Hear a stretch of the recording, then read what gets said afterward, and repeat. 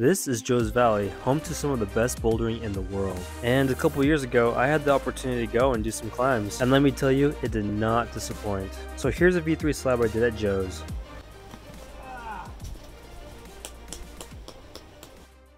So let me start off by saying I am very inexperienced at outdoor bouldering, plus I suck at slabs, so this was definitely a challenge. I had never seen anybody do this before, so I had no idea what to do, but here's my first attempt. Now naturally I have to blame it on my lack of chalk, so I get some chalk, go back, and do even worse. Awesome. Here's another one where I do absolutely nothing. But on this next attempt, this happened. Woohoo!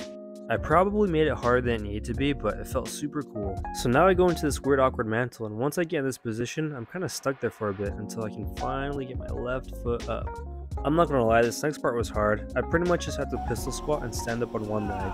That grunt was the sound of a dude trying hard. At least I had the perfect resting spot right here. I have no idea what I'm doing, but I am ready to go again. You'll see I'm being super careful. Bouldering outside to me is just way scarier. Does anybody else agree, or is that just me?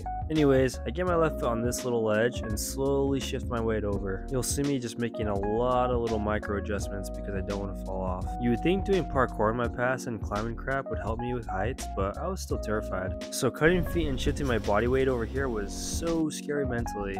But I did it, and all I gotta do is top out.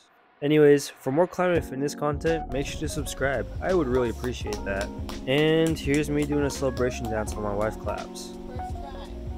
Aw, she's the best. Peace.